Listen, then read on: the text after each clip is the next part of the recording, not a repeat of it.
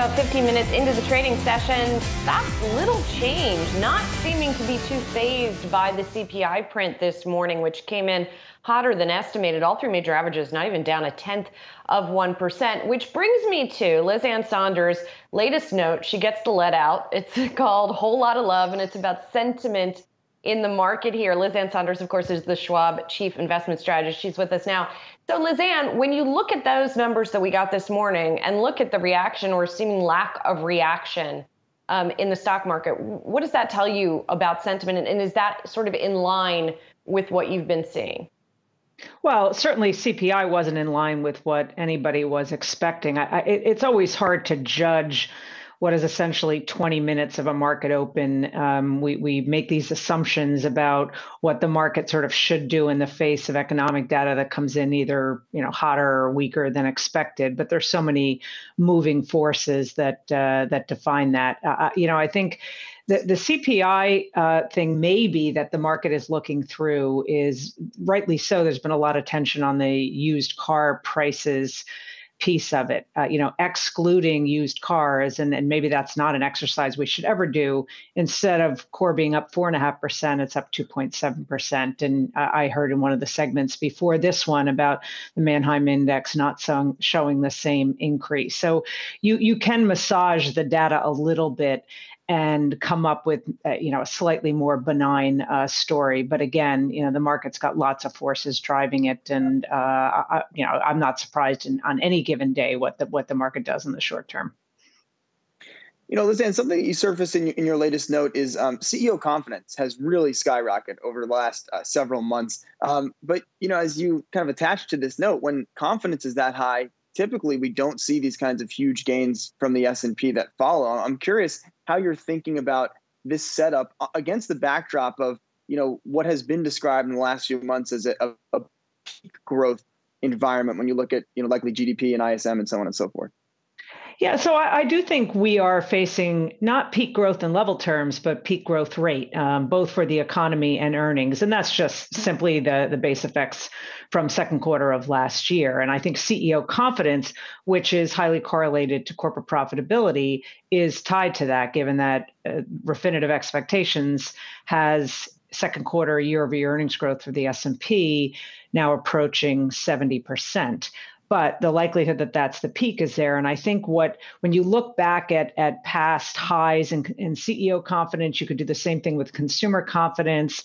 And then you look at periods where corporate profit growth has been stratospheric, you tend to have weaker corresponding returns for the equity market, largely because the market as a discount mechanism at that point has already priced in a lot of what we are now in the process of seeing in the second quarter. So I think this environment of the market having moved ahead to some degree of the news that we're seeing right now is in keeping with patterns historically. A greater extreme in this environment because of the vagaries of COVID, but somewhat in keeping with typical patterns. Ann, let's stay on your note. I like how you talk about the dumb money. How would you define the dumb money, and where do you see them invested right now?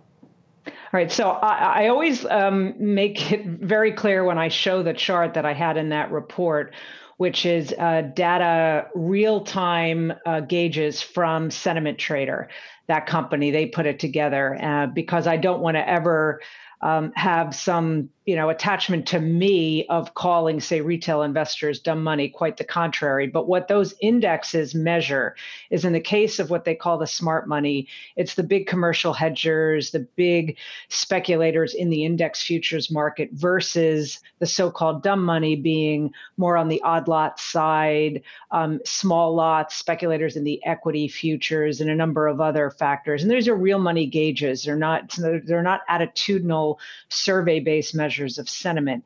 Typically at extremes, you want to go against what the so-called dumb money is doing and vice versa in the case of the smart money. But what's been interesting in the past year or so is dumb money positioning has actually been correct. Staying bullishly positioned has been the correct move. More recently, you've seen the smart money kind of step up and start to increase long exposure. And you're seeing that in other measures as well. But if you look back, though, to, say, the beginning of 2020, beginning of 2018, in the immediate aftermath of the COVID bear market, those extremes did work in favor of where the smart money was positioned and against where the dumb money was positioned. It's just not been as typical in this past year, maybe because of sort of the rise of the newly minted day traders and the power that retail investors have had and have shown so far anyway as having been accurately positioned on the bullish side. And so, Liz Ann, when you take sort of the ensemble of all of these various sentiment indicators, what then? Kind of what conclusion? Yeah, what's the big takeaway? I always caveat any discussion about sentiment with, yes, we can find times like now where most sentiment indicators are on the, at least toward extreme optimism end of the spectrum.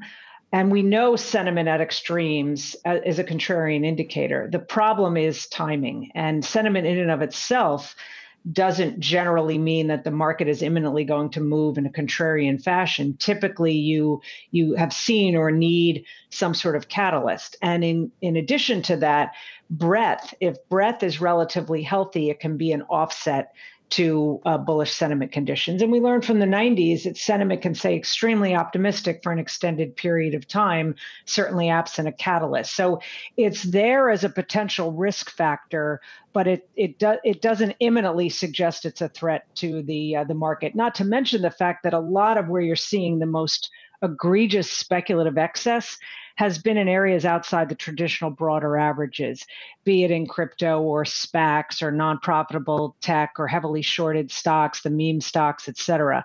So that's not a bad backdrop where the really, really heightened speculation is in these non-traditional kind of hot pockets of the market.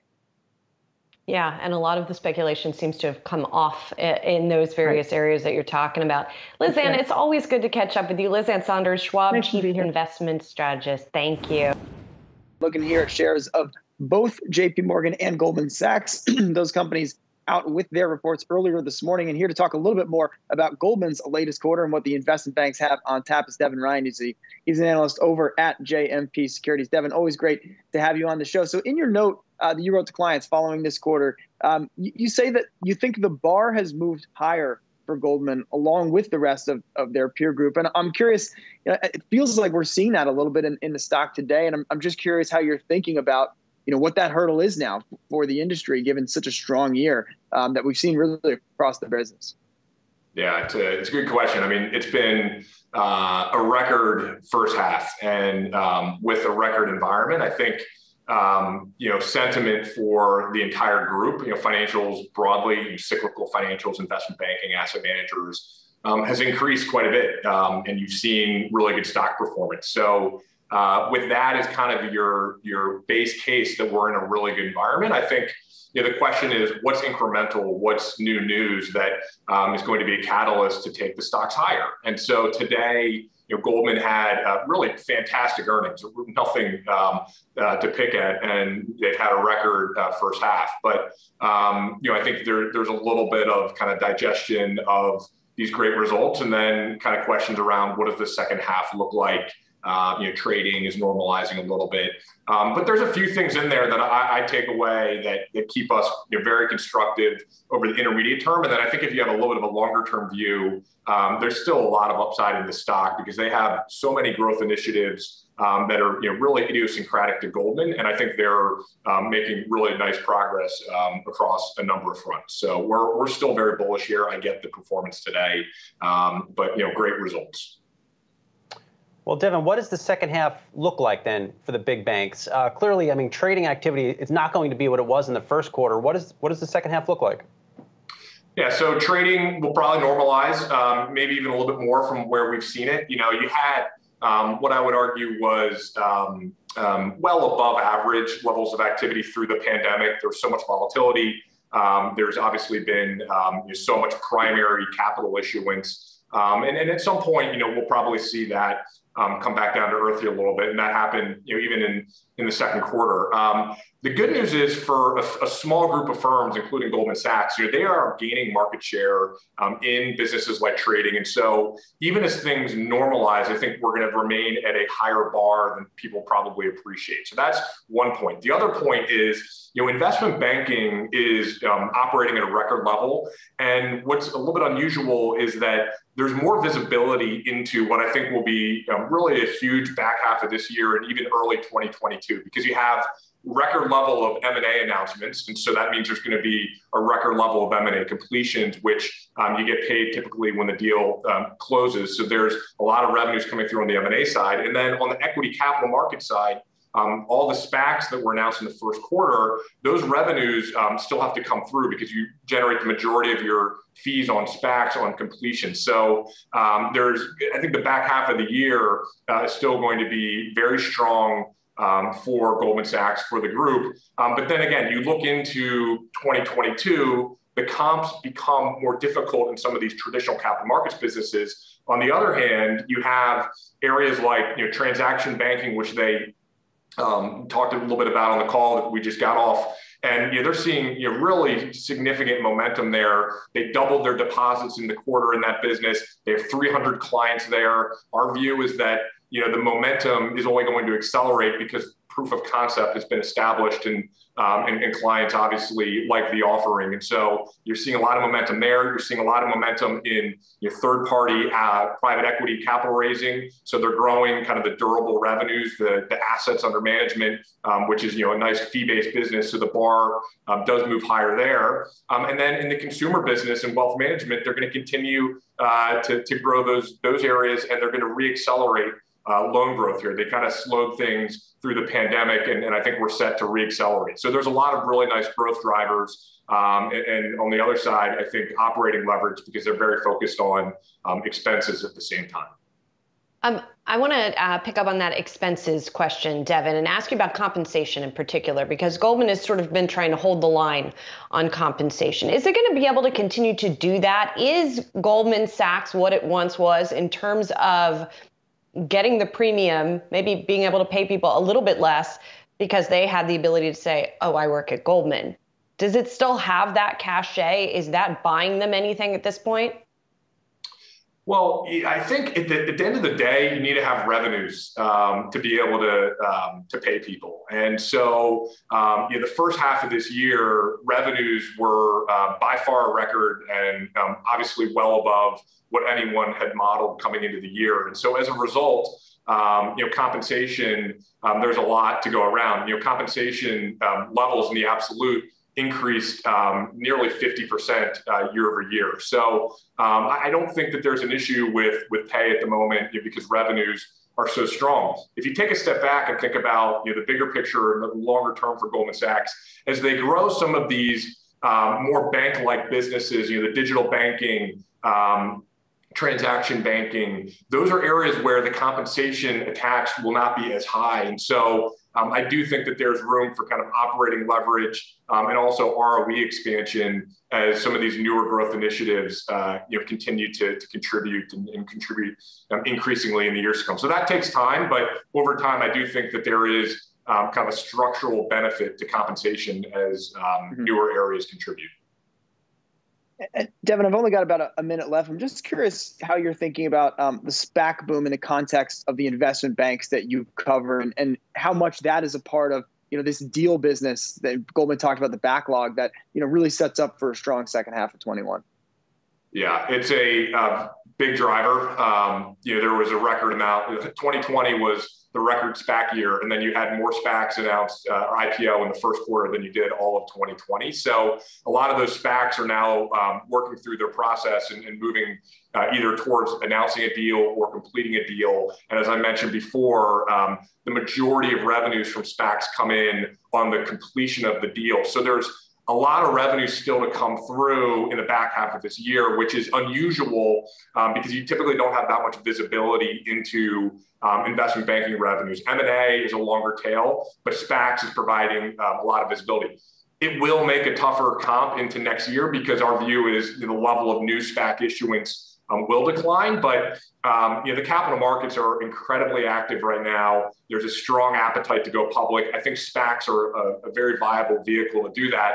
And if SPAC issuance does slow, then you may see the traditional IPO vehicle increase, because I think that's really the driver here, that there's a lot of companies that are at a level where they're ready to go public and they want to go public. And so that's really the biggest catalyst behind this. So it will create a little bit of a tougher comp, but we expect investment banking to remain very strong over the next 12 months here.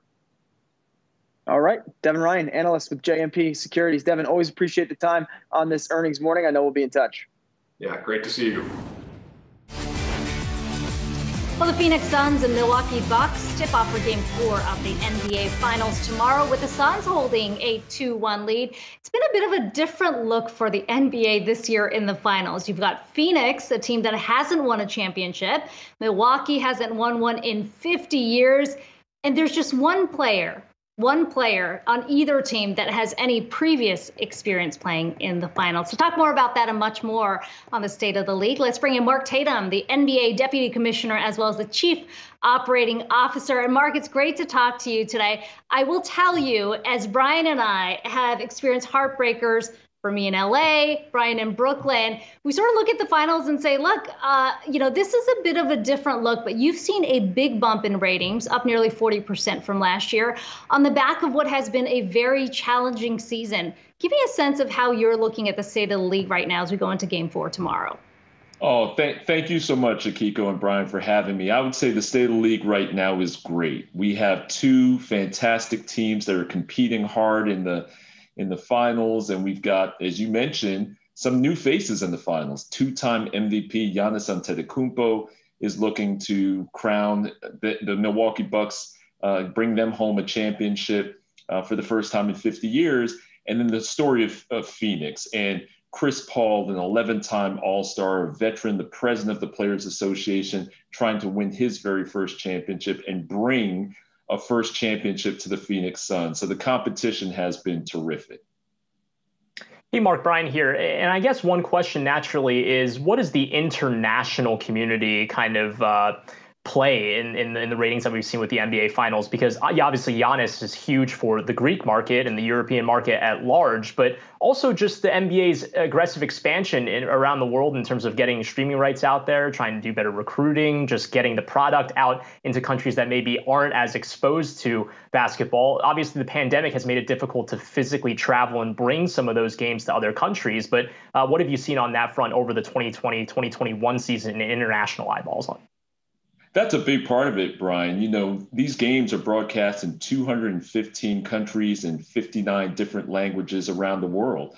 There are more than 100 players who play in the NBA right now who are born outside the United States, and 7 international players who are participating in these here finals, including Giannis Antetokounmpo, DeAndre Ayton, who is from the Bahamas, but also has family from Nigeria. Devin Booker, whose grandfather is Mexican, of Mexican descent. And so he's resonating very much in the LATAM community. And we're fortunate that these games get distributed all over the world and people are watching it all over the world. But again, it's driven by the competition. As you said earlier in the program, our ratings are showing that. We're seeing double-digit increases. We just got the results back from Game 3. Sunday night, that was up 51% versus last year's Game 3. And as Akiko, as you said, nearly 40% up through the first 3 games. So it's clearly resonating with our fans. Mark, there's no question it's been a challenging season for you. You could argue there's been some positives as well as negatives. The positives obviously being you've got more eyes on the game. You've had a lot of challenges from COVID, but also the injury, especially to star players. You've had players like LeBron James come out and say this is partly because the offseason was so short. As you think about that and the success, for example, of the play-in tournament, how do you take the lessons learned from what was such a challenging year into next year to try and keep this momentum going? It's been an extraordinary effort by our players, by our teams to get this season up and running and to get to this point, quite frankly. And there were a lot of sacrifices that were made by the players, and we work very closely in partnership with the Players Association our first priority was making sure that people could stay healthy and could stay safe. We did start the season in December and try to, we actually reduced the normal season from an 82 game schedule to a 72 game schedule. And one of the things that the players said was important to them is that they wanted to get back on track and that they wanted to have that month of August off so they could spend time with their families. You know, a lot of the players who have kids, they missed the summer last summer because we were in the bubble for a good portion of the season, the playoffs to finish up our season. And so that was important. So we had to work within that to try to get the schedule. And again, incredible cooperation and partnership with the Players Association to come to that agreement on the schedule for this season, and to get to this point where we're actually going to crown a champion here, hopefully in the next week or so. And Mark, obviously the abbreviated season, you just touched on that, but another unique feature of the 2020-2021 season was the play-in tournament for the playoffs, the 8 through 10 seeds kind of scrambling with one another through single game play-ins in some cases to get that playoff spot. It's a little bit controversial. Some players saying they didn't understand why they needed that. I guess what was the feedback that you got from the play-in tournament? Is that a feature that you would expect to remain a part of the playoffs in coming years? The feedback has been terrific from our, generally from the players. So that had to be agreed to by the Players Association. And we've been in discussions with them again about continuing that for next season. Our teams loved it and our fans loved it. So what we saw as a result of the play-in tournament was increased ratings for those games, increased competitiveness at the end of the season. And so, we were very pleased with it. Our players and the Players Association, I think they were very happy with the results. And it really brought in more teams and more opportunities right to the very end to participate in our playoffs. And I think that's what generated so much fan interest from that concept of this play-in tournament. Mark, I know you've been instrumental in the league's efforts to internationalize the game. We were just talking to Dikembe Mutombo last month, talking about the launch of the Africa League. But things are still a big question mark over in Asia, especially on the back of what happened in China back in 2019. Where does that business stand for you right now?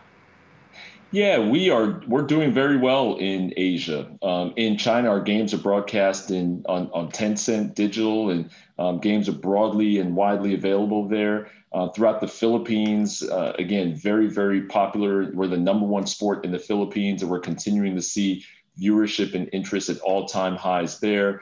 And as you mentioned, Akiko, in Africa, just finished up the first season of the Basketball Africa League, our initial launch of a new league on the continent of Africa that had an Egyptian team win the Basketball Africa League championship. So our business around the world continues to grow, which fuels talent from all those parts of the world into our league, which makes the league that much more attractive to our fans on a global basis. Well, and I guess that kind of segues nicely into this other point, but we have to acknowledge that USA Basketball did just lose in one of their exhibition games to Australia. They've lost both their exhibition games, and this is for a powerhouse program that a lot of people thought was the premier home for basketball around the world. I guess, what does it tell you about other teams around the world who have NBA caliber stars now, and where talent is kind of shifting around the world? It's not just, in the United States anymore. Yeah, the talent really has been democratized. So Giannis Antetokounmpo from Greece and by way of Nigeria, 2-time MVP, and Jokic is the reigning MVP. So these international players now are not just playing in the NBA; they are MVPs of this league, most improved players, defensive players of the year, right? Rudy Gobert from France, and so they are having a major impact on the quality of the competition, on the quality of play in our league. And we think it's a fantastic thing. The world is getting better, and they're getting better. And I think that makes basketball a much more attractive game for the world to follow. So we're happy to see that level of competition continue to grow and grow. All right, Mark Tatum, NBA Deputy Commissioner and Chief Operating Officer, thanks so much for stopping by Yahoo Finance this afternoon.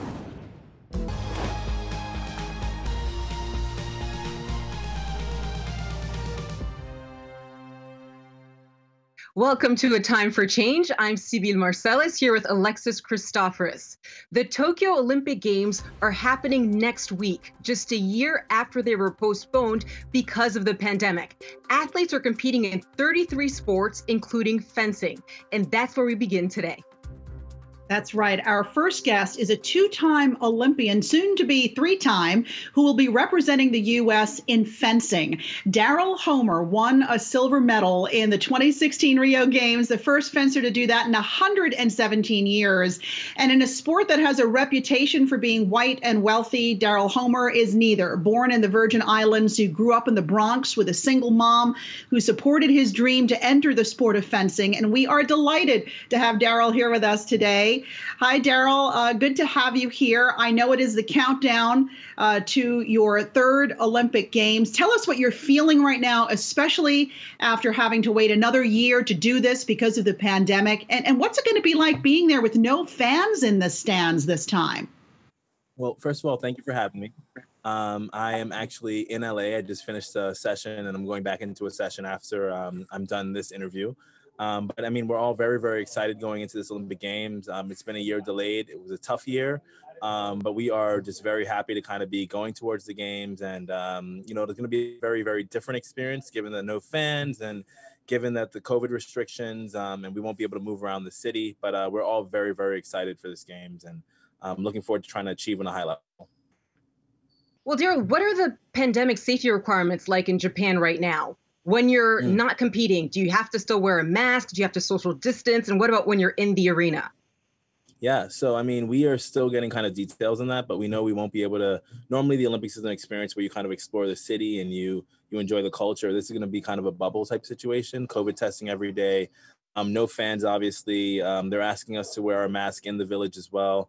So, I mean, we're going to figure out a lot on the ground. I'm actually one of the earlier events, so it'll be very interesting to kind of I'll be testing everything as it happens pretty much. But I think the main things we're focused on is just what we can control. And that's just how we can perform and kind of weather through all of these storms. That's pretty smart and said like a veteran. Concentrate on the things that you can control. Hey, Daryl, I want to talk about when it all started for you. You got an interest in fencing at a young age. You were around 10 or 11 years old. And at the time, there weren't a lot of people who looked like you in the sport. In fact, fast forward to today, and there are few Black people in fencing at the professional level. Why do you think that is? And what are some of the barriers to entry for people? Yeah, you know, so I actually want to kind of shine a light on, there are many more Black fencers than people give credit to. I think that that's like a stereotype and that's a misunderstanding. The sport historically has been inaccessible, but specifically where I am in New York City, the Peter Westbrook Foundation has done an incredible job. From 2000, really, they've had Olympians on the team, primarily from the Bronx, Brooklyn, Queens, Newark, New Jersey, you know, from the inner city. And Peter Westbrook, that was really his vision. He was the person who won the medal. He won a bronze medal in 1984 in the same discipline I did, men's saber. And it's created a program that's really changed the global complexion of the sport. So all praise due to Peter. But, you know, I actually grew up not seeing many Black fencers. I saw Keith Smart preparing for the 04 Games. I saw Aki Spencerell preparing for the 2000 Olympic Games, Aaron Smart and Keith Smart winning medals in the 2008 Games. So in a way, we have this fraternity or sorority that really is just a legacy that is being passed down. And, you know, around the world, the program's known and our success is known. And we're just hoping to achieve the same thing going into Tokyo. Olympic Games can mean big sponsorship dollars. Is that true for fencing, Daryl? Yeah, you know, I'm blessed. I'm one of the few. I mean, the Olympic Games means big sponsorship dollars for very few athletes. First of all, is really where we should start. But in fencing, I work with Toyota. I work with Ralph Lauren quite deeply. I also work with Lululemon. I've worked with Nike in the past, exporting goods. So I've actually been on the more positive side of the sponsorships, and I'm blessed for that. So shout out to Toyota, obviously, Team USA, and shout out to Ralph Lauren as well. You know, really excited to kind of make you guys proud in Tokyo. Those are awesome sponsorship deals, Daryl. And I'm wondering what your plan is in terms of of dealing with your finances. I mean, there's enough to deal with within your sport and trying to, I know, go for a medal this time around again. But when it comes to your money and to investing the money from these endorsement and sponsorship deals, do you have a philosophy there? Yeah, I'm lucky I have very, very good family friends who advise me. I'm someone who looks at consistent long-term growth. So, I'm invested in value stocks over time, growth funds. ARK ETF was something I looked at. Obviously, that's taken a little bit of a hitting in the past kind of 6 months, but Barron Funds is always something great for me as well. So I just try to look at things that are valuable over time and that can help me have growth over time. I'm not really a fast, quick, easy guy. And you obviously like to give back. So tell us about your involvement with the Fencing in the Schools program. How does fencing help kids from impoverished backgrounds? Yeah, so right now, the main nonprofit that I'm partnering with is the Peter Westbrook Foundation. I still represent them as my primary fencing club. Like I said, Peter has done an amazing job of taking kids like me from the Bronx, Brooklyn, Queens, and just empowering us and giving us kind of a strong background in education, in personal character development, and also in the sport. So I'm beyond grateful for all the work that we're doing. I've gone from being a kid in the program, looking up to Olympians, to being the Olympian that kids look up to. So it's a very deep experience. It's a very powerful experience. And I think it's something that I wish more people did and took part in. Absolutely. Mentorship is such a powerful thing, Daryl. You are looking at your third Olympic Games in less than 2 weeks. What are some of your personal goals for these games? And do you think there might be a fourth Olympic Games in your future? Yeah, I think one of the only positive thing about this game being delayed a year is that the next game is in 3 years, right? So it gives you a shorter runway into the next one. But as I look to my third game, I just kind of want to take the culmination of all the experience that I had in the first two, and over the last 5 years, really, and the growth I've had as a person, and kind of bring that onto the strip and see how I can perform. Obviously I won a medal at the last games, and that's the goal deep inside of me. But as an athlete, we all know that to perform on a high level, you have to free yourself and allow yourself to kind of not give into the pressure. So right now, it's really, really, really just me going into training, everyday focus, relaxing a lot outside of that, and just gathering my mind, my emotions, my thoughts, and my physical ability in one, and hoping for a great day. And Daryl, you've written about how there's no other place where you've been able to challenge yourself as much as in sports and in fencing. But what about the workplace? How does it apply there? So I worked for 3 years when I graduated from college. I started the day after I graduated in advertising at a big agency in New York City called Anomaly. Great time. I think that taught me a lot about preparation. I think as athletes, many times we're used to systems being created for us to succeed. But it was different being in a workplace where you're kind of anonymous and you have to kind of contribute to a team, right? So I thought that experience really taught me the value of teamwork and how to work better with my teammates within fencing.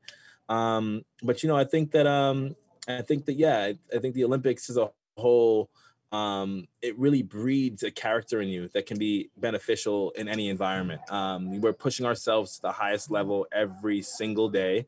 And the work we do is from our hearts, we're doing this to push ourselves. So I think that that's beneficial in every workplace.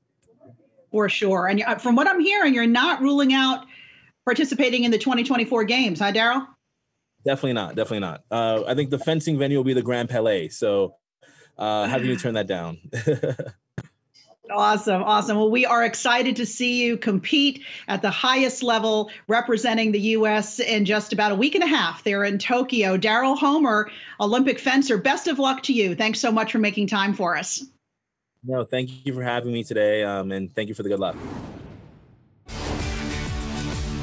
If you're looking to buy some furniture for your patio or deck, get ready to wait a while.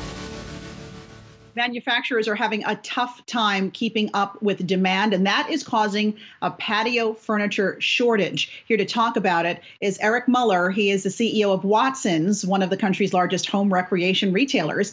Eric, it's good to have you here. So tell us, what are the state of things right now? Are those supply bottlenecks starting to ease a little bit?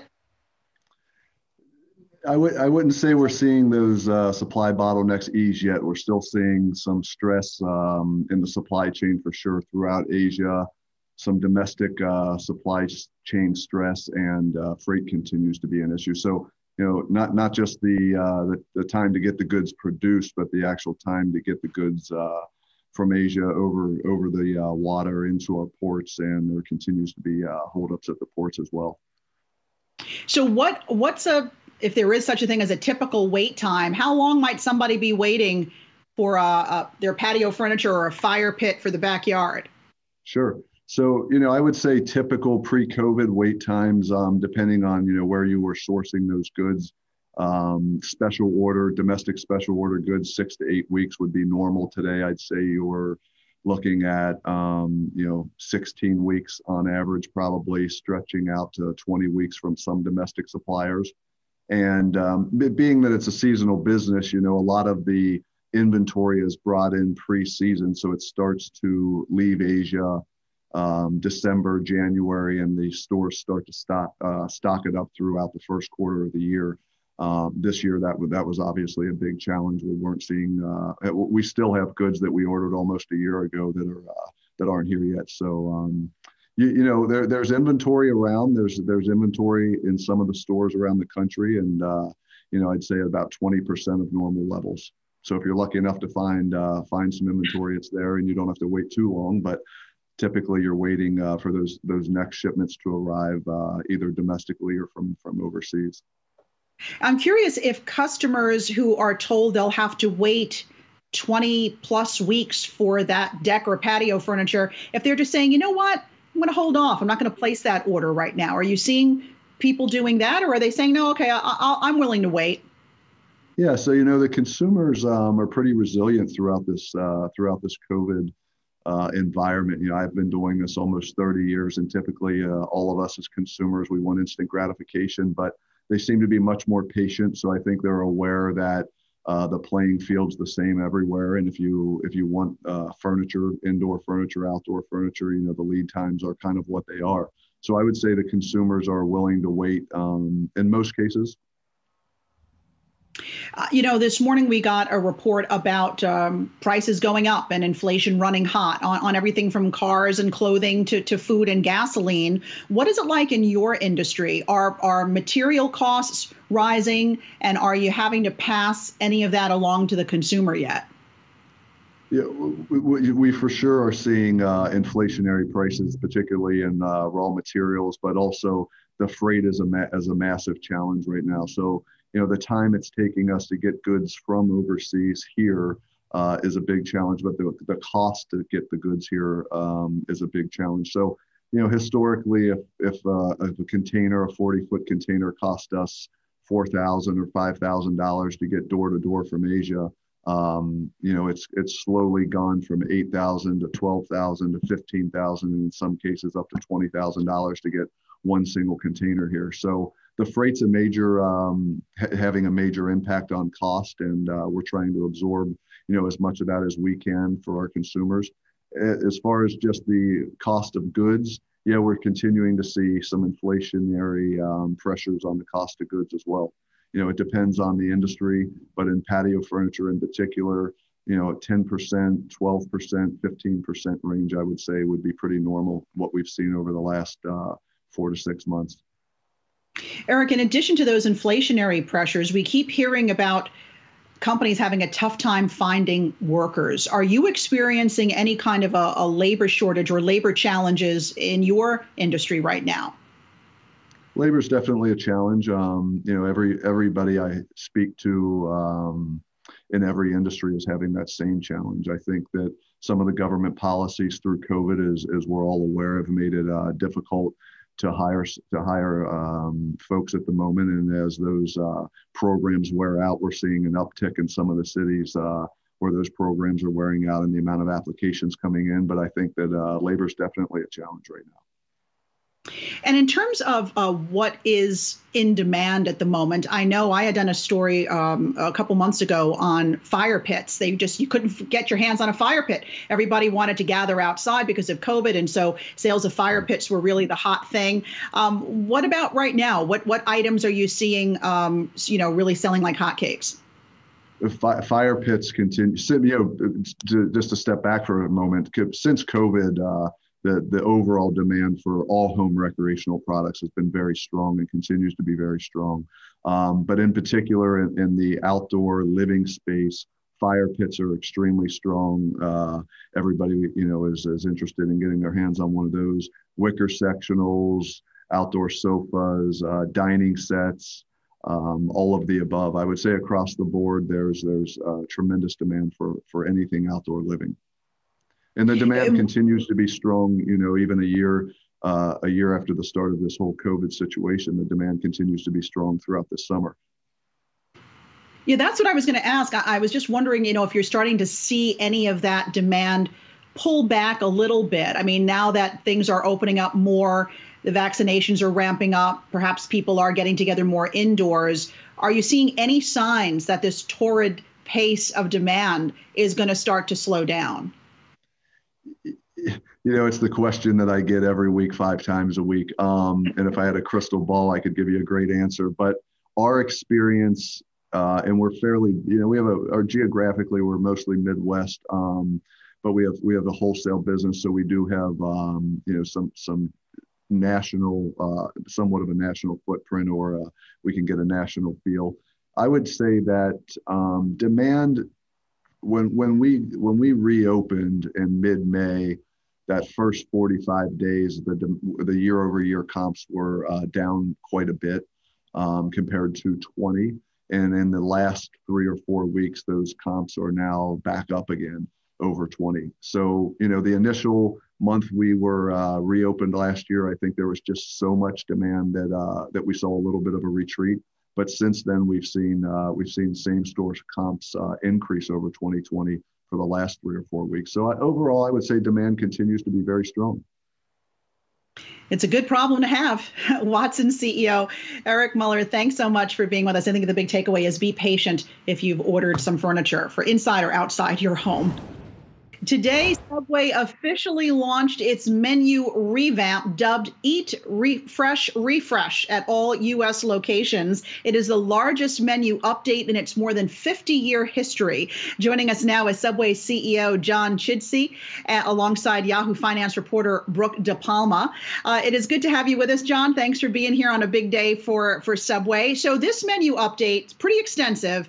It includes more than 20 updates, including nearly a dozen new ingredients, 6 new sandwiches. Why the big overhaul here all at once? And what is the message you're trying to send to customers? Yes. Well, when our team joined recently, in the last 18 months or so, obviously one of the first things we did is we went out and did a lot of consumer research, talked to a lot of our franchisees about what they liked about the brand, what they wanted to see that they hadn't seen. And one of the biggest revelations, I would say, is that there hadn't been a lot of food innovation in the brand over the past 5 or 6 years. And consumers told us that they were looking for more craveable food. Franchisees told us the same thing. So we got really busy to work over the last 14, 15 months and looked at our core and figured out which items we really thought we needed to upgrade. So whether it was the turkey, whether it was the ham, the rotisserie chicken, the steak, new bread, the smashed avocado, we really wanted to upgrade that core. So we're trying to send a message to our consumers that we hear you.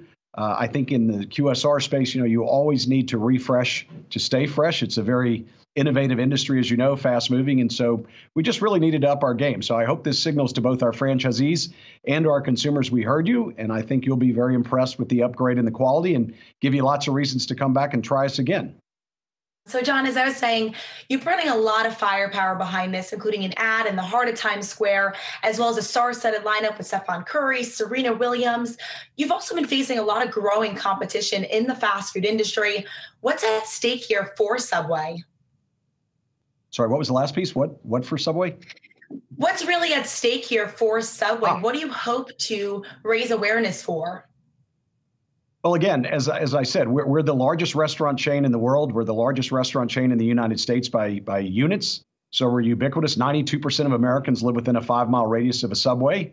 So while we have competition out there, they're all considerably smaller. Subway is really America's sandwich brand.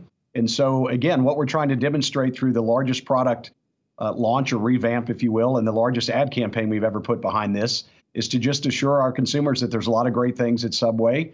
We want to show them we're still in the game. And while we've had a tremendous first 6 months of the year, I like to look at this as just throwing gas on a fire in terms of continuing to drive excitement and innovation around the brand.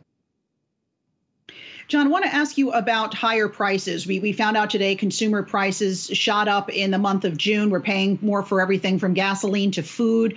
Are you seeing higher costs in your business at Subway? And are you going to be passing any of those costs along to the consumer? Yes, great question.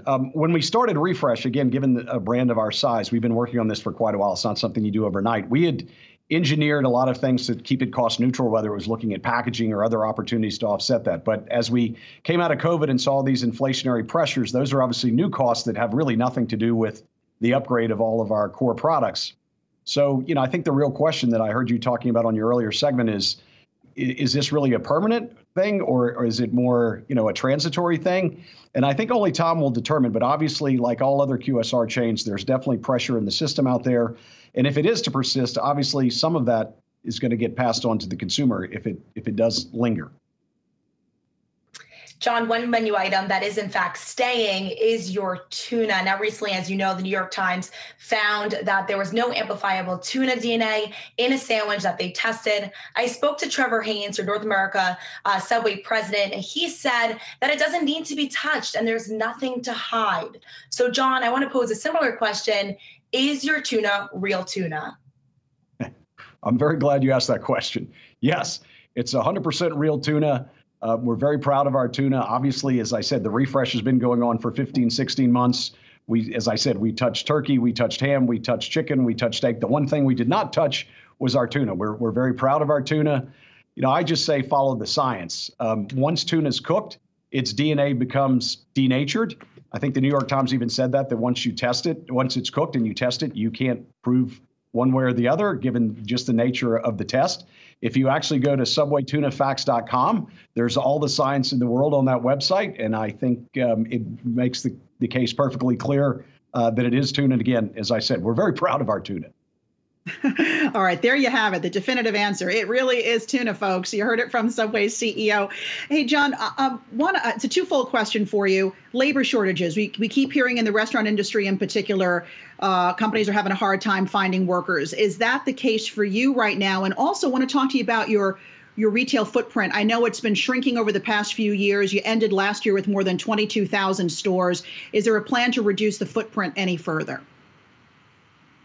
Yeah, so labor is tough, not just in the quick service restaurant industry, but as you all know, in many different industries, and we're certainly not immune to those pressures. One slight advantage we have is our restaurant footprint is obviously smaller than you would find in a traditional McDonald's or Burger King, and therefore we require less workers. But even having said that, yes, there's pressure out there. One of the good things that happened though is because of our refresh launch, we knew that we were going to have a lot of demand coming into the summer and through the fall with this relaunch. So we got active a little bit earlier in May. We put an ad on our digital app pushing hard for employment and received over 40,000 applications. So we've really tried to get the message out there 3 or 4 months ahead of time, not even realizing quite the crunch we were going to have. So we were a bit fortuitous in our timing on that piece, and that certainly helped a bit. As for your restaurant count question, yes, we're trying to really pivot the brand from being a development organization to more of a guest experience kind of organization. So we're not maniacally focused just on restaurant count. Internationally, there's a huge restaurant growth opportunity for this brand. Even though we have 17,000 restaurants outside the U.S., we still have tons of room to grow. In the U.S., again, we're much more focused on growing system sales than we are growing unit count. So you might see it drift down another 500 or 1,000. Having said that, there's still even areas in the U.S. that can grow. But from a system sales standpoint, I think we have lots of growth opportunity. And John, in 30 seconds or less, Subway is really known for being in hubs like airports and trains. What sort of foot traffic are you seeing at those locations? Is there a bounce back? Yes, just very quickly, 100% of our system, even with that bottom quartile that you're seeing in downtown locations and colleges in some of those areas, was positive, not just against 20, but against 19. So yes, that bottom quartile is struggling more than the top three quarters, but even that bottom quartile has started to come back, and you see it month by month. It improves gradually. So I'm confident by the fall, even that bottom quartile will be, in a much better light. But overall, the system's done remarkably well for the last 6 months. All right, John Chidsey, CEO of Subway. Thanks for making time for us today, and best of luck with the menu revamp. Thank you very much. Thanks for having me.